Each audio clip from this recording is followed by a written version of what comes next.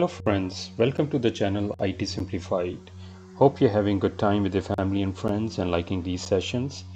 In today's lab on Azure, I'm here to show you how you can connect your customized data with Azure OpenAI services so that you can retrieve this information and make use of it in easy to understand and human readable form. In order to achieve these lab, I'm going to follow the steps as you can see listed on the screen. We will start with creating a resource group with the name AIRG, and all the other components will be part of this resource group.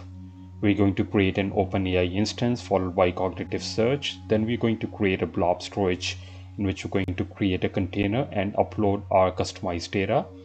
Then we're going to go to the OpenAI Studio, which will create a deployment, basically a model, and then see how we can interact with our customized data. Followed by, we're also going to create a web application and integrate that with a chatbot and see then how we can utilize this for interaction of this customized data in our environment.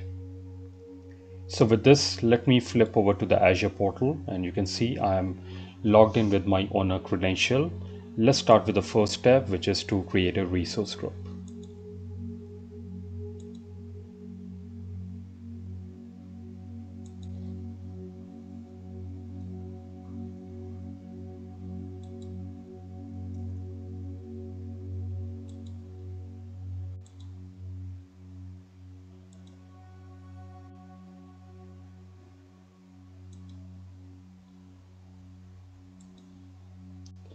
Now we're going to search for Azure OpenAI service and let's click on the create button. And for all this deployment, I'm going to use the East US2 location.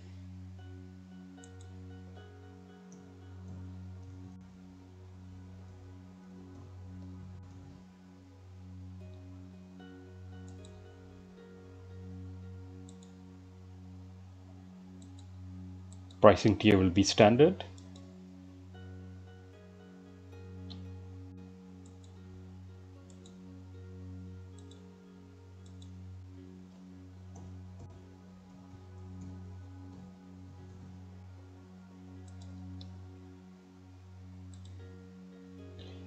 And for this labs, we're going to keep it from access from all the network, but that's the beauty of utilizing these Azure resources, that you can only give access from selected network to keep it highly secure. But for this lab, I'm going to take all the default and let's click on create.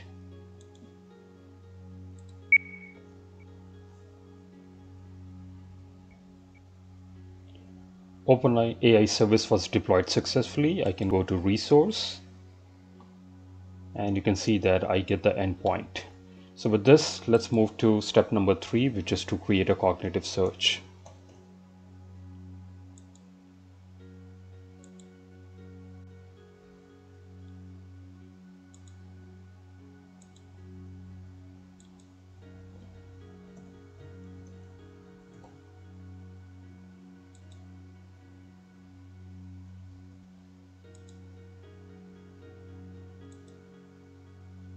I'm not going to scale this service, but if you want, if you're dealing with vast amount of data, you can always scale the service and build redundancy also.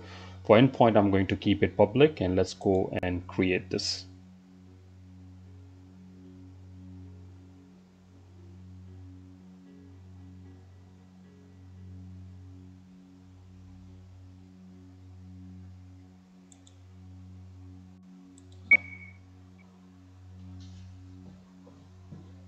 Also successful. Like I can go to resources and I can see that it's up and running. The pricing tier is standard in my case, and the region of deployment is East US2.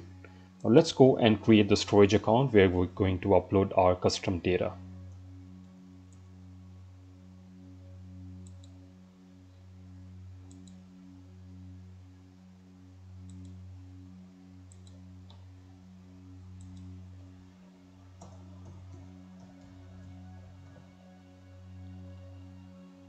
I'm going to keep the redundancy to least because this is just for testing purposes, and to take all the other defaults.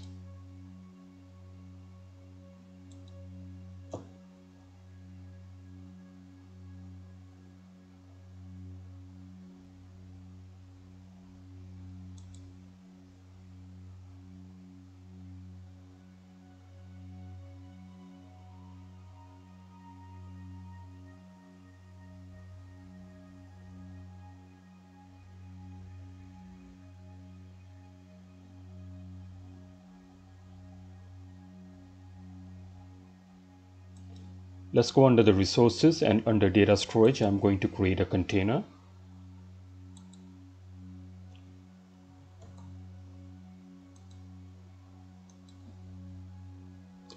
And in this container, I'm going to upload my file.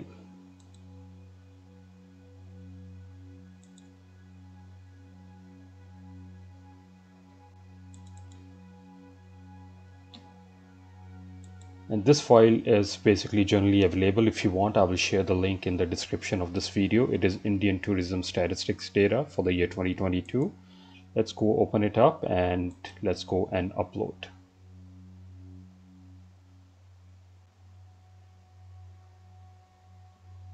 So the data was uploaded successfully, so that's great. So we have done all the steps now.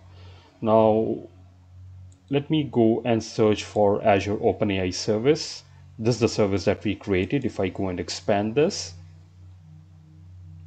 you see we have the option of deploying the model from here. So it will basically open a new interface for me, which is with the URL oai.azure.com. And in this, we are going to, under management, create a new deployment. And for this, we are going to use the model GPT-35 Turbo.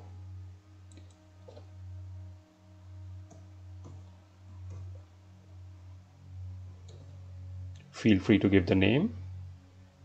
And let's go and click on create.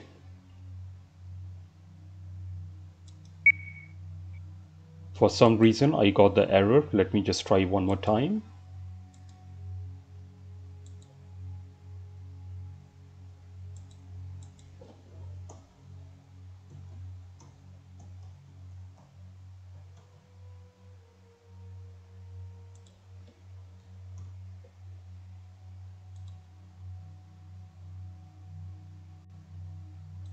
All right. I've seen this error happening because there are certain services which are still in the preview state. Let me just try to change the model here to GPT-35 Turbo 16K.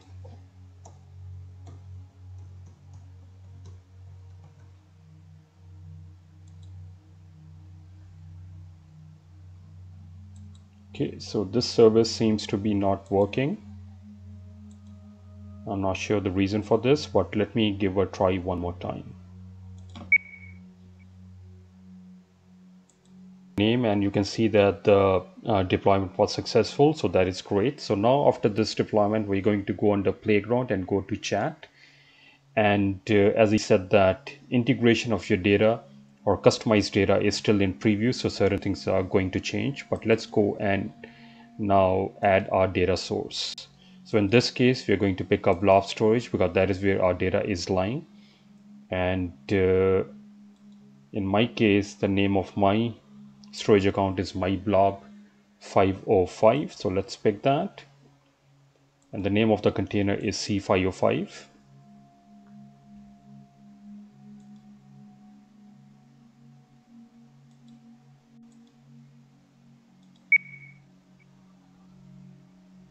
My search service, which is mycs505, and for the index name, I'm going to name it, and for the indexer schedule, I'm going to just keep it once, but if you want, you can run it on a schedule if you want. And let's add the vector search also. Actually, for this demonstration, let me just keep it simple, and let's acknowledge that I am connecting to an Azure Cognitive Search account, and let's go and click on next.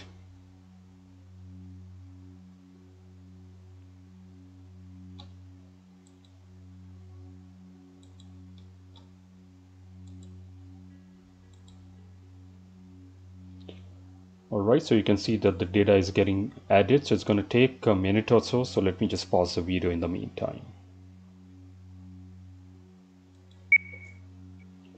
The data has been appeared over here, so you can see that it seems to be working fine. And actually you can go and cross check. So if I go back to my portal and go under the cognitive search And this is the search service that we created, and underneath that we have the search management, basically the indexes, and it has the document count, so it means it seems to be working fine. So that's good. Now actually now the testing phase is going to come, but just want to show you here you can interact with your data if you want, but you can always change the configuration. You can change the parameter, you can change the maximum response if you want, right? You can set the limit of numbers of tokens per model response. You can also change the temperature, like you can control the randomness, and you can also change the top P line, very similar to the temperature, the control randomness, but use the difference method. So all these parameters, you have this option of tweaking it. But let's go now and interact with this custom data. Let me type in hello, and it is responding me, yes, how can I assist you? Now this document which I have loaded is to do with Indian tourism. Let's see what's the responses. So yeah, it is providing me information. Now let me go a step further. I'm going to type which month is best. Okay, let me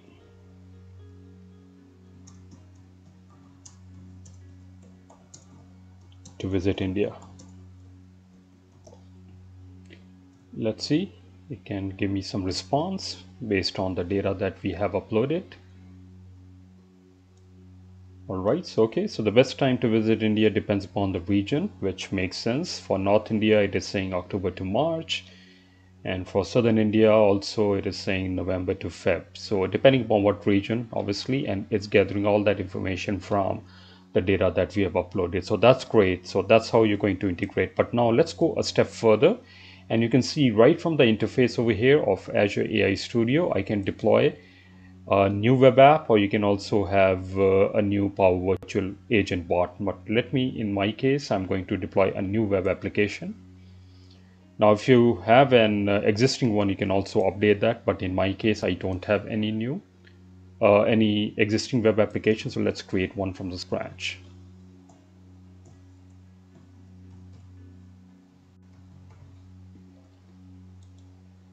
Pick your subscription. Resource group going to be same, which is AIRG, and my location going to be the East US 2.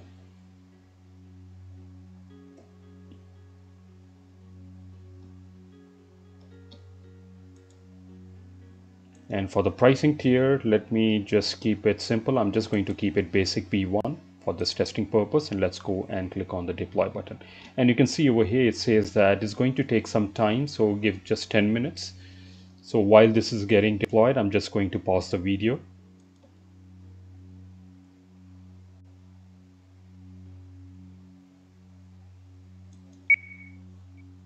So the web app was created successfully. You can see that we got the green check mark, and actually you can go and cross check. So if I go onto my portal and go under my resource group,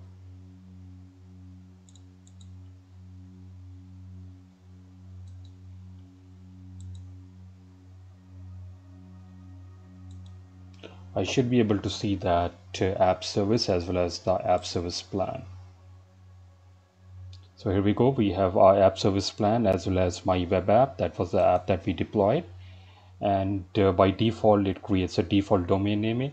But if you want, you can always add your customized domain, and you can also give access to specific users who can access this application. But let me just go and open this up and accept the configuration.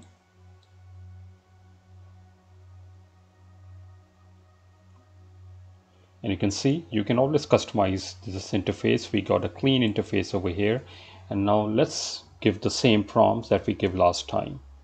So let's say hello, and we want to know about the tourism, right? It's a popular tourist destination. Obviously this is the information we got last time.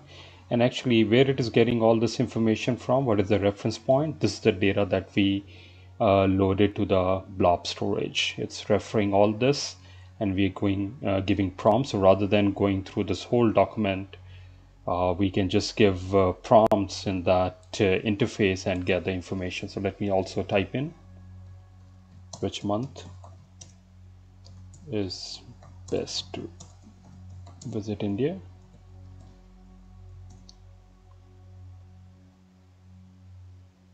Okay, so you can see we're gathering all this information. So with this, we have successfully integrated our custom data with Azure AI services. And you also saw that we created a web application and integrated a chatbot in it. Hopefully this lab was useful. Thanks for watching. Have a good day.